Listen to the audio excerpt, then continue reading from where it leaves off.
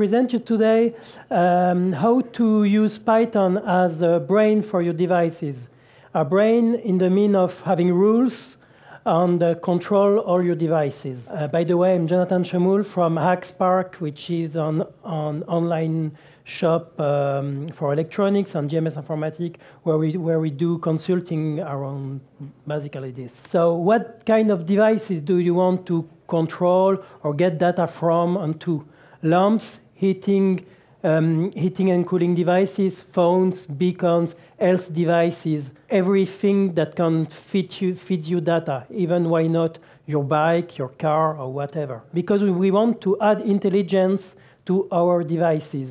Maybe like you are coming home, your phone sends data to your home hub, and your apartment gets ready for when you arrive. And well, because we're geeks, for fun and hacks. So it's basically that. You have a lot of devices sending data. Here we will use an MQTT broker, which is just like a messaging broker with channels on which you can publish and subscribe data to and from. We will have an HTTP server to make a bridge between our MQTT server and our user devices, and we'll also have an intelligence server which will be here. All this is proprietary in the cloud of each vendor. So problem is that your light won't work with your heater. Your car won't work with your door lock. That can seem strange, but it can have uses. What we want to do is to stay local, have everything in-house, maybe on a little Raspberry Pi in your house or whatever. And also, a lot of people are using JavaScript.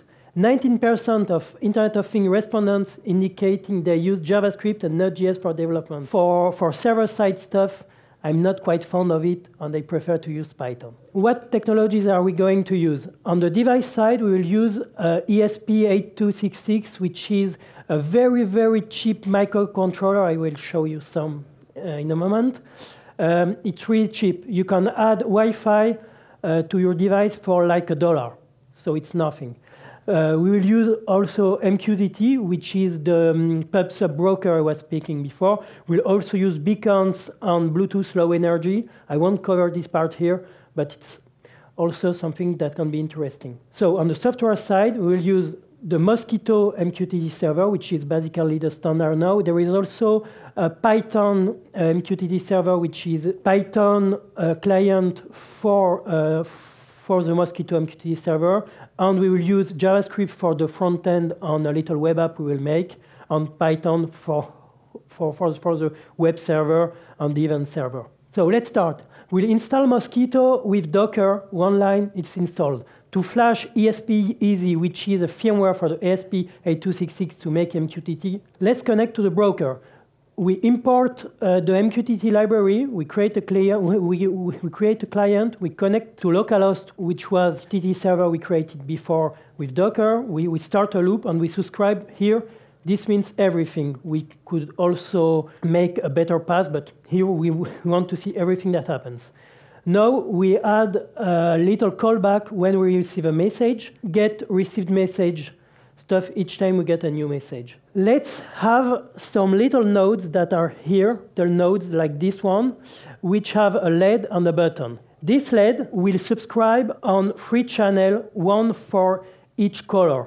It's PWM, which means pulse width modulation, which means the power you will give to the LED, basically. It's a bit more complicated than that. But so we have our node here, / our node, / PWM, / the number of the pin on this board, command on, and we send the value here. The value is from 0 to 1023 here. We set the value and we send it. And since we subscribe to all the messages, we see here how the messages are sent. So /luminode, /PWM, etc. Let's be a bit more intelligent and have a gamma table for our LEDs. I won't lose you, but it's to have a good color correction. We will we will set our devices in a list and save the states in a dictionary. On our set RGB function, now we'll save the last state. Now, let's make a web app. We will use Bottle, which is just like Flask, if you know. Well, most of you should know Bottle, I guess. We will serve our static file here. We'll just make an index, which is a very, very simple web page, which is just having an ID app here and calling our app/index.js. We will add some new routes. One which is devices view, which will send a JSON dictionary with our device's current state. And we will make another route which will have a post method on /color/device, for example, /color/luminode. And it will get JSON with R, G, and B as 0 to 255 values. And it will just call setRGB and return the current full state. We will make some JavaScript for it using React. Some people might know React here. It's JavaScript, so it's not really the scope of this conference, but make a little component named app, which will have a state of our devices, and will call every 1 second a fetch device function. The fetch device function will call our /device controller, which sends a JSON object containing devices, and we will basically set our current component state to this. Color change will post the color we need. Get color will just return a color for CSS and HTML from an array. This is just a little kitchen. And well, we are making a little widget for each item our server sends us. Create one div here with one heading with the name. And here we will use a color picker widget, which is already made in React, and have change events, etc. But we will just send events when we get them. We will compile this because, as you've seen, it's SCMA 6, which isn't really your regular JavaScript. We had classes and things like that. So we will compile it using Browserify. I won't enter into the detail, but it permits to go from the app.jsx, which was like JavaScript and XHTML, to a regular JavaScript file that can be used by any browser today. Let's run that app. We'll just make a bottle.run on 0.0.0.0, which is for the public. You're using a PathScript server on Power 8080. If we go to see that app, it looks like that. We have 4 little widgets with colors, and we can click on the widget and set the color. I thought about giving a demo of this, but I couldn't put my laptop, so that's just screenshots. But anyway, we can also add some rules to it. For example, if we want to highlight a device, highlighting a device will mean that the device we are selecting will be in green and the others will be in red. That's just an example of a rule you can make in your application. On unhighlight, you put all the devices in red, green, blue, 255 in blue, so it's full blue. My devices that are here are all blue. Here is my rule. I will get, if the message.topic is /mynode/button/state, those devices send this kind of message on the MQTT broker. This is a really dirty code. You shouldn't do that like this. You should like subscribe to the good messages and everything. But it's so we will highlight this device, and if we receive a 0 from a device, it means that the button has been released. We unhighlight everybody. Bad contact. Yeah. Okay. Again, I do it. I release, it's blue. I click, it's green. I can do it on all the nodes. Yeah. So it basically means I'm receiving messages from each of those nodes. Those nodes are only connected to a USB hub for the power. They are not connecting for the data. My laptop is a Wi-Fi hotspot serving the app on the nodes that are connecting to this Wi-Fi hotspot on the MQTT server. So the devices could basically be anywhere in the world, and they will react each one according to another, according to those rules. The good part about this is that you can have a light in your living room and have it react to you coming back home, or for example, if you want to have a good mood in your living room, you can just have something that listens to you, and you say, okay, put the light a bit lower, and it will do it, and you can do a lot of actions, whether if you are at home or not. For example, we can have relays on your heating devices, and if you forgot it on while going out of home, the system will just maybe remind you, and you can say it, okay, turn it off. Another thing is that with MQTT, you can have thousands of devices on the same network. With one broker, you can have likely 10,000 of devices, so it's really made for a cloud scale. And it's really light. It can run on a Raspberry Pi or whatever little device you have. To go further on this direction, we can use Python on a microcontroller. It exists with MicroPython, PyMite, and others. I don't have time here, but I can show you later if you want. We can add 433 MHz RF devices that you have at home that can just be connected to your MQTT network with gateways. You can add Bluetooth Low Energy devices to get like proximity sensing with beacons all over your home. You can get feedback from the devices, add loggers and graphs for temperature, air quality, pollution.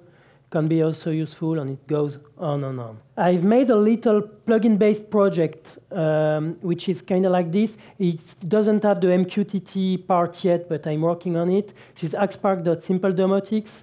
It's on Bitbucket. It's a public repository that you can check out. It's made to have your little domotic hub at home, and there is example to make a little alarm with door sensors and things like that. So thanks. You can find this presentation as a notebook. Everything is running from this notebook, Jupyter notebooks. So all the code that is here is working, and you can get it at this address. So, and if you have any question, you can find me on Twitter, and it's also my GitHub and Bitbucket handle.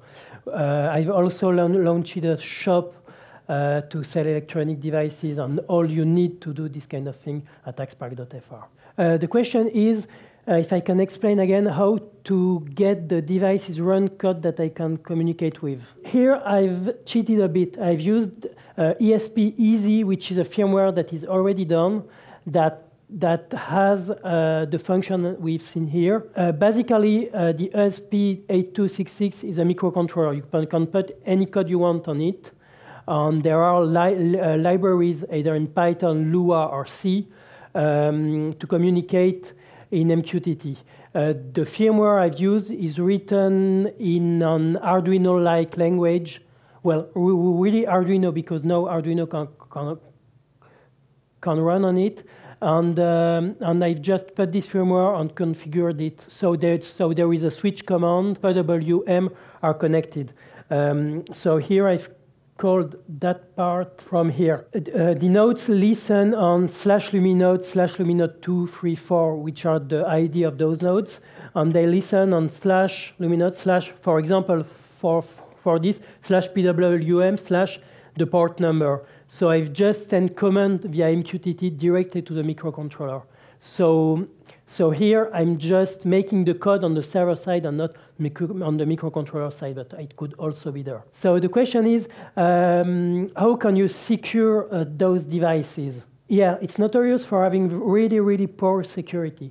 The MQTT protocol, you can have login system on authorization and authentication system to be able to subscribe and publish. And this is some settings you can put on the Mosquito broker.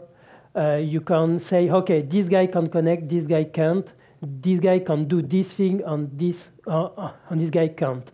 And moreover, if you have a little application server like we have here, you could secure this application server and make it filter what can pass through and what can't. So the question is, how do you connect legacy devices that aren't in Wi-Fi or IP connectivity to this kind of system? There are a lot of projects around this, actually. There is one which isn't in Python, but is in Ruby, I think, and Node.js, if I'm not wrong, in which you can just drop boxes and put links to connect them to MQTT. Basically, you have to have a receiver. For example, for the 433 megahertz devices, which are the most used now on the market for door sensor, proximity sensors, and all that, you can have a receiver for this in USB, just like the RFXCOM or other standards, and make a little app that will be a gateway for it. Or you could use that project. I don't remember the name. I can find it for you later if you want. That will have a graphical interface to make this kind of link. Thank you. If you have any questions.